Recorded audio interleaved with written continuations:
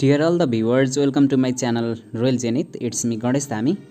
Today I'm back with the next video of critical perspective of class 12. I'll be discussing about character perspective or psychoanalytic criticism in this video. I will discuss about it. I'll give important question answers and multiple choice questions in this video. If you have not subscribed to my channel yet, please subscribe it and share the video among your friends or students to whom it may be very useful. यो video सुरुवात गर्नुभन्दा पहिले यहाँहरूलाई म एउटा सानो जानकारी गराउन चाहे। मेरो आफ्नै म आफैले लेखेको क्लास 12 को अप्सनल इंग्लिशको रेफरेन्स बुक और गाइड बजारमा आउँदैछ अबको केही दिनमा र तपाईले आफ्नो प्रति सुरक्षित गर्नु होला र कहाँ कुन ठाउँमा चाहिएको त्यो पनि भन्नु होला। तपाई त्यसको लागि मसँग फेसबुकमा कनेक्ट हुन सक्नुहुनेछ र व्हाट्सएप नम्बर चाहियो भने म त्यो पनि दिनेछु र तपाईले भनेकै ठाउँमा गाइड अबको केही समयमा उपलब्ध हुनेछ र त्यसमा अब केही मिस्टेक भेटाउनुहुन्छ अथवा केही सुझाव सल्लाह प्रतिक्रिया दिनु छ भने पनि मसँग तपाई कन्ट्याक्टमा बस्न सक्नुहुनेछ। क्यारेक्टर पर्सपेक्टिभ और साइकोएनालिटिक क्रिटिसिजम। यहाँ क्यारेक्टर भन्नाले व्यक्तित्व अथवा पर्सनालिटी बताउन खोजिएको हो। क्यारेक्टर पर्सपेक्टिभ भन्नाले व्यक्तित्वसँग सम्बन्धित अथवा चारित्रिक दृष्टिकोण भन्न खोजिएको हो र यो साइकोएनालिटिक क्रिटिसिजम पनि भनिन्छ। यसलाई यो मनोवैज्ञानिक पक्ष अथवा मनोविश्लेषणात्मक पक्षसँग सम्बन्धित छ। I hope you are curious about the photo given in the screen. He is the father of psychoanalytic criticism. फोटोमा दिएका व्यक्ति चाहिँ साइकोएनालिटिक क्रिटिसिजम मनोविश्लेषणात्मक सिद्धान्तका पिता हुन्। उनी सिगमन्ड फ्रॉइड हुन्। He is from Austria. Australia नभएर अस्ट्रियाका उनी साइकोएनालिस्ट हुन्। मनोविश्लेषक अथवा साइकियाट्रिस्ट अथवा मनोवैज्ञानिक हुन् उनी। Now let's define what psychoanalytic criticism is. मनोविश्लेषणात्मक सिद्धान्त भनेको के हो त? Psychoanalytic criticism emerged in the 1920s। यो सिद्धान्तको उत्पत्ति 1920 को दशकमा भएको थियो। Sigmund Freud is the father of psychoanalytic criticism. He is an Austrian साइकोएनालिस्ट भनेर मैले भनिसकेँ। उनी यो सिद्धान्तका पिता हुन्। According two psychoanalytic criticism human behaviours are guided by unconscious desires. यो सिद्धान्त अनुसार हाम्रा व्यवहारहरू केबाट निर्देशित हुन्छन् त भन्दा हाम्रो दिमागमा रहेका अनकन्सियस डिजायर्सहरू।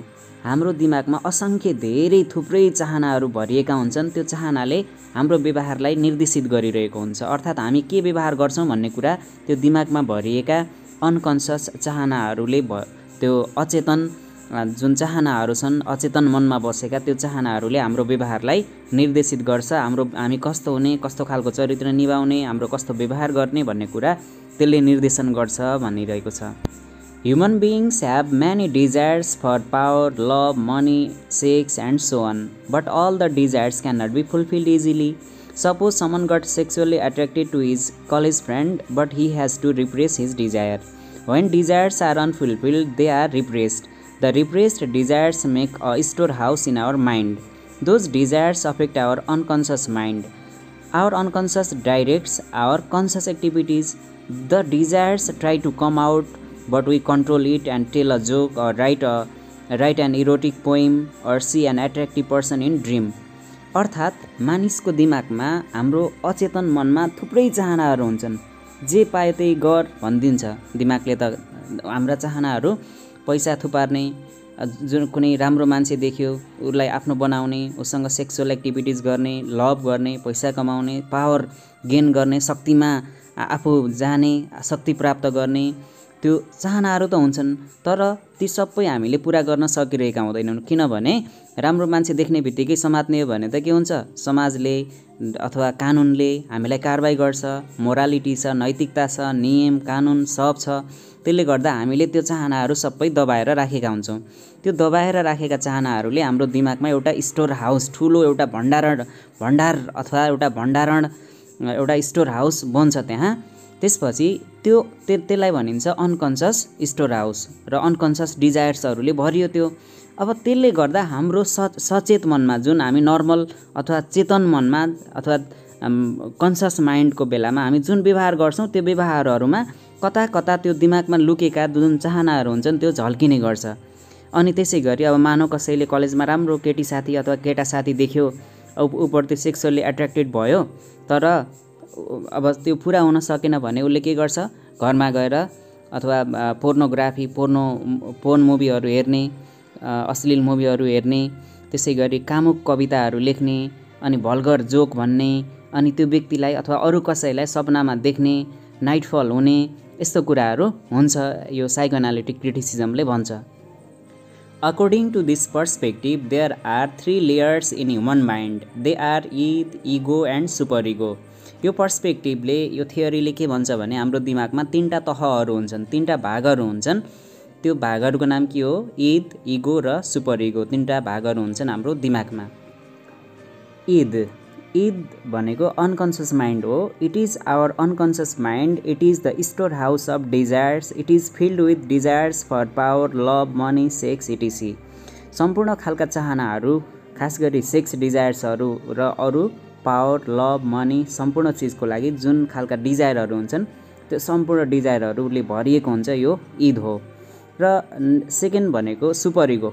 सुपर इगो भनेको यो चाहिँ कन्सियस माइन्ड, सचेतन मन। It is our conscious mind. It is aware of the social rules, norms and values, morality and ल। It represses all the desires which are not accepted by the society and ल। यसले के गर्छ भने जुन ईदमा भएका चाहनाहरू बाहिर आउन खोज्छन्, तिनीहरूलाई रोक्ने काम यो चाहिँ समाजले स्वीकार्दैन, यो गर्न पाउँदैनस् भनेर सचेतन मनले अचेतनलाई के गर्छ, दबाएर राख्छ, रिप्रेस गरेर राख्छ, दबाएर राख्छ। त्यो चाहनाहरूलाई बाहिर व्यक्त हुन दिँदैन। यो सुपर इगोको काम के हो भने, कन्सियस माइन्डको काम के हो भने, त्यो डिजायर्सहरूलाई जुन समाजले अस्वीकार्य गरेका जुन अपाच्य चिजहरू छन् तिनीहरूलाई रोक्ने काम यसले सुपर इगोले गर्छ। र अब तलबाट ईदबाट माथि व्यक्त हुन खोज्छन्, सुपर इगोले रोक्छ। अब अन्त्यमा यिनीहरू कहाँ जान्छन् त भन्दा बिचमा, इगोमा, अर्थात् यसलाई सबकन्सियस अथवा अर्धचेतन मन भनिन्छ यसलाई। It is our subconscious mind. It maintains balance between Eid and super ego. Super Igole रोक्ने काम गर्छ, ईदले चाहिँ व्यक्त गर्न खोज्ने गर्छ। यो अनि दुईटै बीच के हुन्छ, द्वन्द्व हुन्छ। यसलाई कन्ट्रोल गर्ने, ब्यालेन्स गर्ने काम चाहिँ इगोले गर्छ, सबकन्सियस माइन्डले गर्छ। Those unfulfilled desires are expressed through dreams, tongue sleep and literature or writing.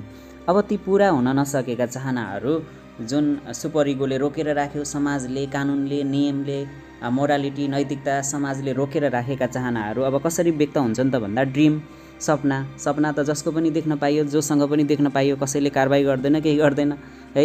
अनि त्यसै गरी टङ स्लिप भनेको मान्छेले बोल्दाखेरि अलि रफ शब्दहरू बोल्ने, अथवा त्यसै गरी भल्गर जोकहरू भन्ने।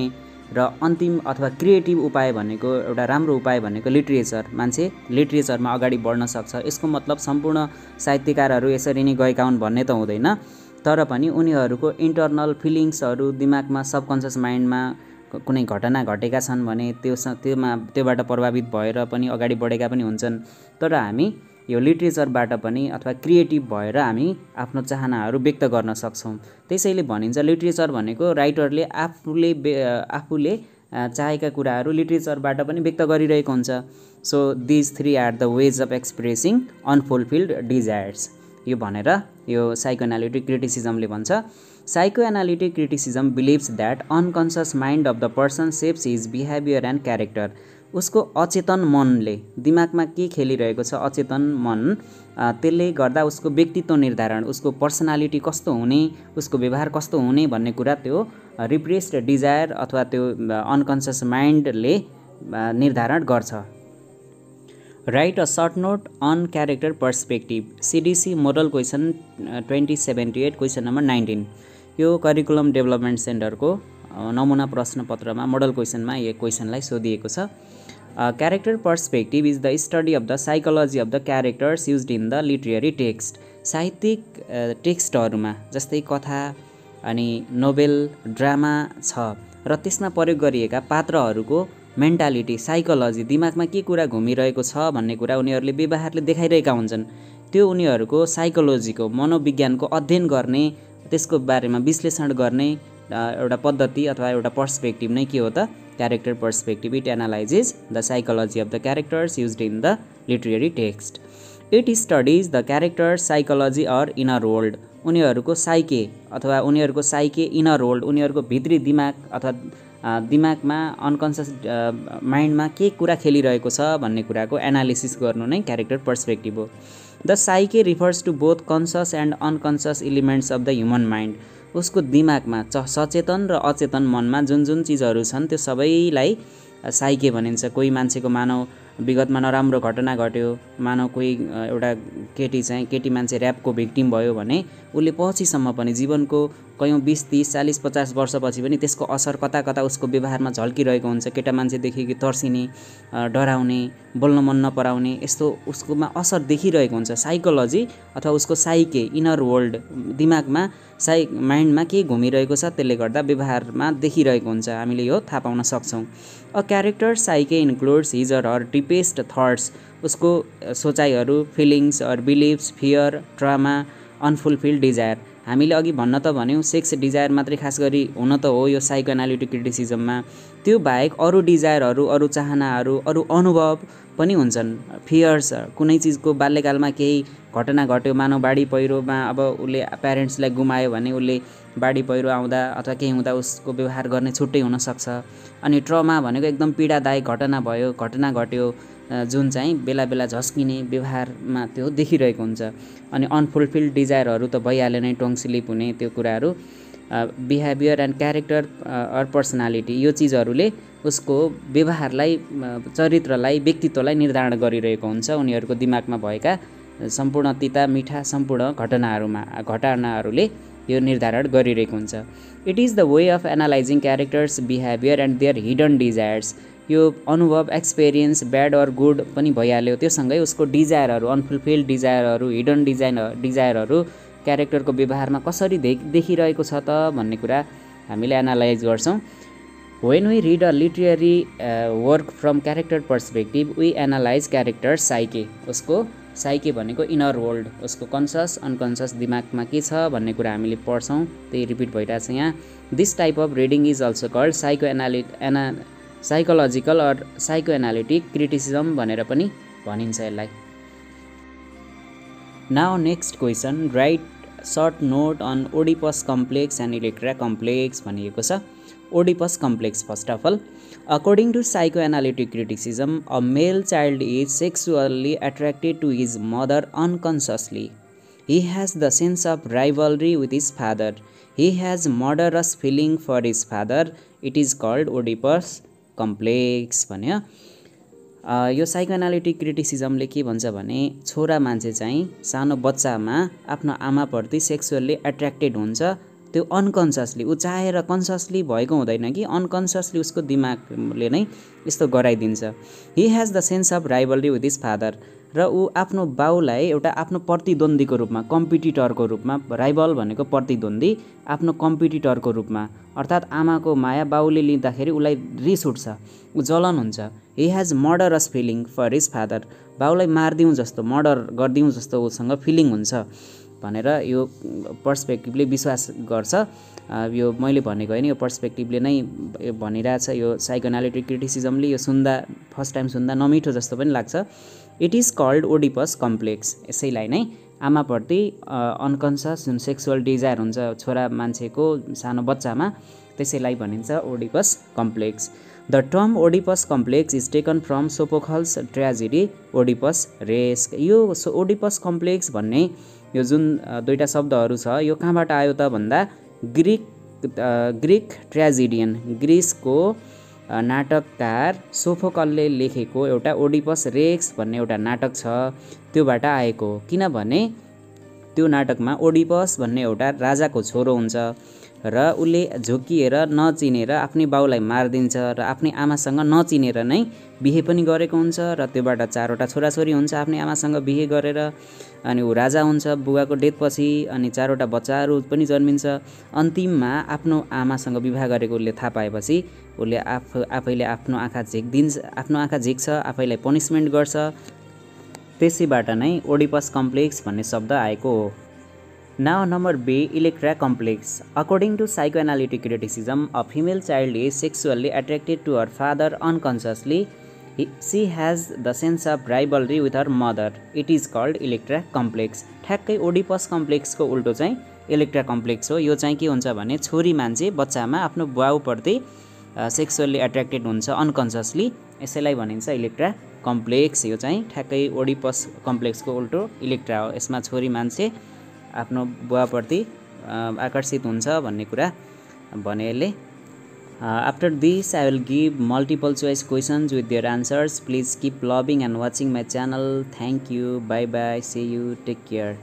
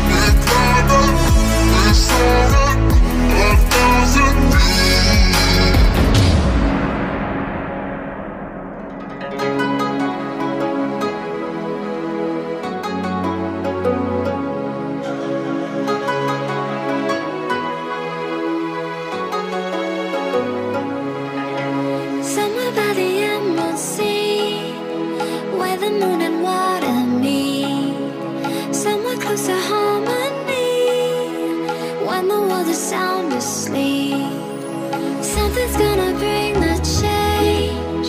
Journeys we are meant to take. Something at the edge of space, calling us to fly away.